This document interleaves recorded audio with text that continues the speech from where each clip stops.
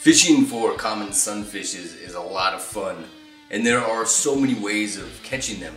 For you veteran anglers, you know that the common sunfishes are gorgeous fishes and offer enjoyable fights on light gear, and those slab specimens make good eats. And if you're new to fishing, these are the fishes you'll probably be catching as you are learning the sport here in North America. I will share my easiest and most effective methods for catching each of these beautiful species with rod and reel, explaining techniques, gear, and some simple modifications.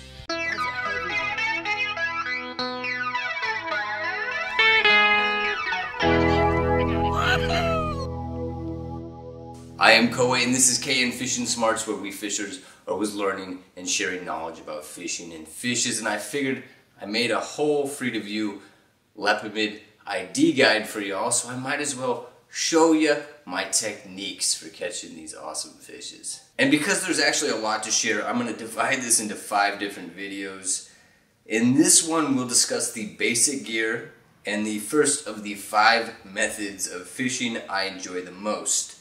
And just this summer, I found what may be the best artificial lure I have ever used for common sunfishes, and I'll actually be sharing that in this video.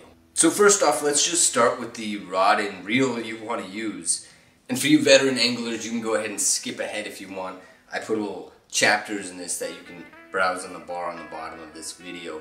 And I'm going to say something that I will say over and over on this channel. You don't need expensive top-of-the-line gear to catch fishes and have a good time. And that's true, especially as it pertains to Lepomis or common sunfishes. I had a lot of fun last year with a $30 combo I picked up in England. Or you can grab that $10 kiddie pole combo at the gas station with the thumb press bail and be good to go. But with that said, if you do decide to take up fishing as a sport or a hobby, a better reel, a better rod, they're just going to make your life a lot easier. Those cheap spinning reels become a hassle over time, and once you have a decent spinning reel, it just makes fishing so much more enjoyable and relaxing. It's kind of like buying a car. You can go get that cheap used lemon and it'll end up breaking down every week and you stress out about it, or you can go get a decent car with a warranty and trust that reliability. Spinning reels, as opposed to bait casting reels, are preferred by most anglers for panfish. Fly fishing rods are also popular. But if you're a new fisher, it's much easier to learn how to fish using spinning reels. Currently, my go-to spinning reel for common sunfishes is this Shimano Nasai C3000. It's smooth, strong, and it gets the job done. And if you know me, you know I'm partial to Shimano. I think 80–85% of the reels I own are Shimano. It's just a good brand. So you also want to get a light to ultralight rod with fast action. This light rod type is necessary because you'll be using small baits and lures, and you don't want to lose that sensitivity for feeling how your lure is moving in the water, as well as when a fish strikes. A medium rod will just offer too much resistance, not letting you feel how your bait is working in the water, and you might miss hits. A light or ultralight rod also makes fishing for these smaller species a lot more fun. An ultralight rod makes a half-pound fish feel like how a 5-pound smallie feels on a medium rod. And yeah, that is a 5-pound smallmouth bass I picked up last month, and that was a fun fight. My go-to rod for common sunfishes is just the St. Croix Triumph. It's a light rod with fast action. I paired that up with the Shimano Nasai I mentioned earlier, and it just makes fishing for common sunfishes smooth and really enjoyable. And there's a lot of great brands out there. This is just what I prefer.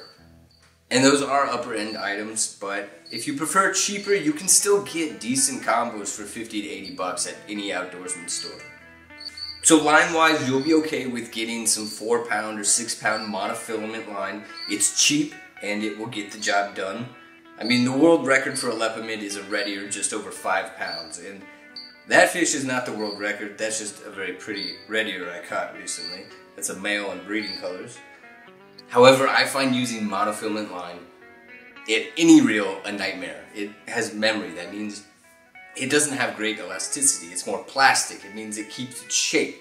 That means you get line tangles. It's just terrible. So what I do is I go ahead and spool my reels with 10-pound braided line.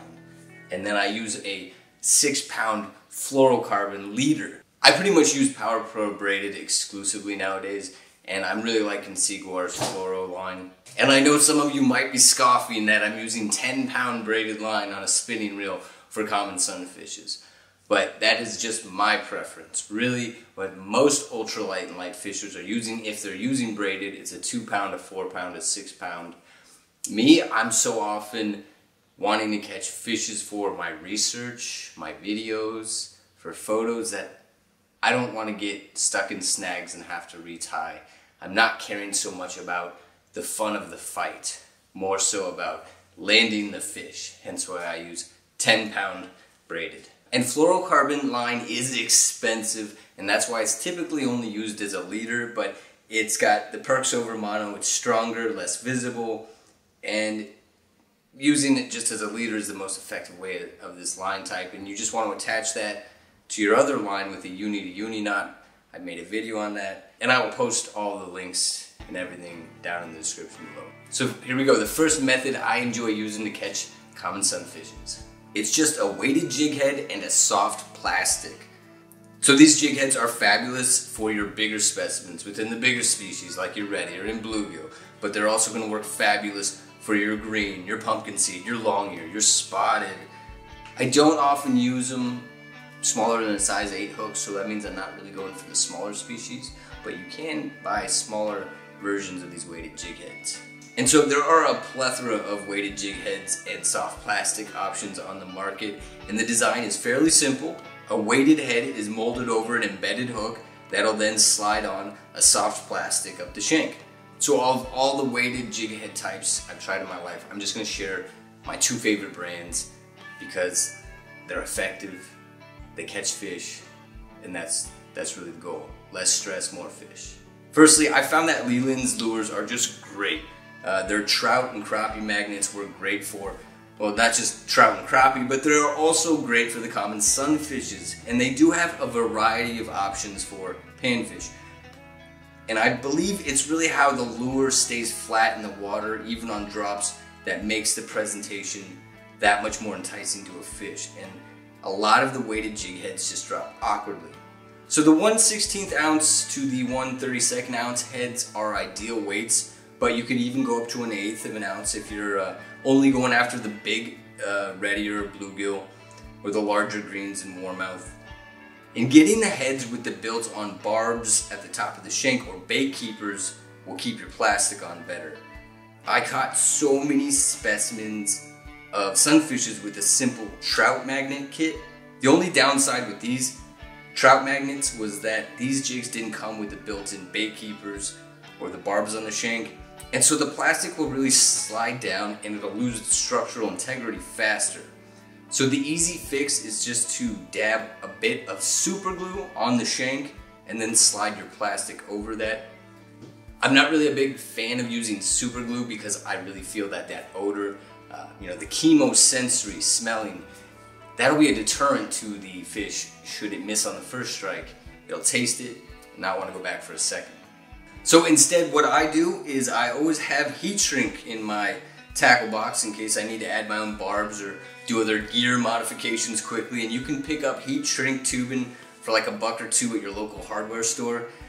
You just cut a little bit of piece of that tubing, then get a little piece of wire or plastic, a nail tip, and then you bend the tip slightly away from the shank, or even some thick mono doubled over, or even a trimmed snell knot will do ya.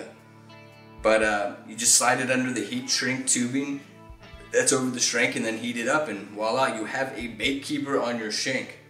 Better yet, if you don't want to hassle with that, just get the kits that already have the shanks that have the barb on them, like the crappie magnets. I picked up this kit, which was like 96 pieces or something, including the plastics and the jigs, and even some indicators, I believe. I got it for around 13 bucks, and it'll have you set for years catching Lepomis and plenty of crappie if you want. They're durable plastics. They are hardy, the hooks are solid. I really love the durability of this kit. So what you want to do is just stick the point of the hook on the head of the plastic in the middle, and then push it through until it pops through the middle of the backside, right where the tails are. then slide it right over the barb. Now you don't want to come out of the middle of the plastic. You'll miss fish that are only nabbing the tails, and the fish won't suck in the hook that way. Make sure it goes through to where the tails emerge and it's symmetrical. Symmetry is always good on a bait. In more turbid waters, I prefer a plastic with at least some red, pink, or orange. In clearer waters, I like something with white and or chartreuse. And so you just want to attach this lure with your preferred terminal knot. A Palomar knot is easy to tie, or for a bit more security, I've been exclusively using the San Diego Jam knot on all of my Lepomis rigs the last couple of years. Both those knot ties, I made simple videos so you can learn how to do those as well. So to play this weighted jig head, you have a number of options. Crappie fishers will often vertically fish them with ever so light twitching. I like to do that while I'm drifting to pull up nice crappie, and that'll work for common sunfishes too, especially in winter when they're sitting in deeper, warmer water. But I prefer to cast it out because I do a lot of shoreline fishing when going for common sunfishes. The weight of this setup gives you plenty of casting range. You don't need much action. I prefer to slowly reel in my line with light flicks of my rod tip and then let it sink for a second or two, then repeat. You'll need to set the hook, but it's not a hard hook set. It's more like a gentle sweep of your rod. So a flipping technique is also doable, and flipping is a non-casting way of fishing. You just strip out an amount of line and just flip the bait as close as you can to the structure. You're only using your hand, not holding the pole, to pull the line back to you instead of reeling in. It's a way of finessing this bait around obstacles and into nooks and crannies. Sometimes those beastly Lepomis are just sitting in a little nook, and you just have to go put it right in their face over and over until they take it. Sometimes they can be quite stubborn. So now I will share this magical lure that I discovered. And actually, a few months back, I wrote to a fisher I know in Alabama, Ray Wilhite. I asked him if he had any lures that worked well for redear in heavily populated bluegill waters. And you know, I didn't have something specific, but he referred me to this bait he'd been using that was really great. And so I tried it out, and it's absolutely amazing. This may be the best artificial lure I have ever used to catch panfish. It's Eurotackle's EPF Swim 1-inch soft plastic finesse swim bait. Eurotackle teamed up with Extreme Philly Fishing to create this bait, and it's just a paddle tail plastic with an amazing wiggle. I have landed big bluegill, redear, warmouth, pumpkin seed, perch, crappie, and so many other species on this lure since I started using it. And I did pair it up with the Eurotackle Micro Finesse Soft Lock tungsten jig heads. I tried some 16th ounce heads and some 1/32 ounce heads with size 6 hooks, and I found both jig heads worked well. I tried 3 colors of the plastic, the pink, black, and a green pumpkin. The pink and the black, wow, amazing. Green pumpkin, you know, it worked great, but nothing compared to the pink and the black. And that was in a variety of water types, from turbid to clear with different species. The only downside to these lures is that they get beat up pretty quickly because they get so many hits. Now that is a good problem to have. Once that tail falls off, it becomes sort of a dud, and then you need to replace it. However, there are 9 in a pack, and it's only like $4 per pack. Also, the soft lock system on the jig head is designed really to be able to switch off swim baits without damaging them. And I found that these plastics would slide down the shanks still. So what I actually ended up doing was pairing the EPF swims with the crappie magnet jig heads, because the built-in bait keepers were just more convenient, especially when I was out on my float tube and I didn't want to hassle with changing baits as often. However, that Eurotackle white-headed 1/32 ounce tungsten jig head with a pink EPF swim, that seemed to be the most effective jig head and soft plastic combo I've ever used. And so I'm going to put a link down to Eurotackle's website down in the description below. And that's not a paid promotion or an affiliate link even. I get nothing for sharing that with you. I just want to share that magic with you. Another downside is that they sell out quickly. In fact, the last time I went to go restock what I wanted, they were out. So, don't blame old Koaw if you get over there and they're sold out. Just probably subscribe to their mailing list and they will send out a shooter. Wow, I'm never going to be able to restock now, am I? You could also probably subscribe to the Extreme Philly Fishing channel. He might not let you know too when they're back in stock. So I've shared my favorite weighted jig head and soft plastic combos. I want you to share with the community here at KNFS your favorite combos, or if you've even tried the Eurotackle one or Leland lures, and share your thoughts on that. Fish responsibly and good luck. Cheers.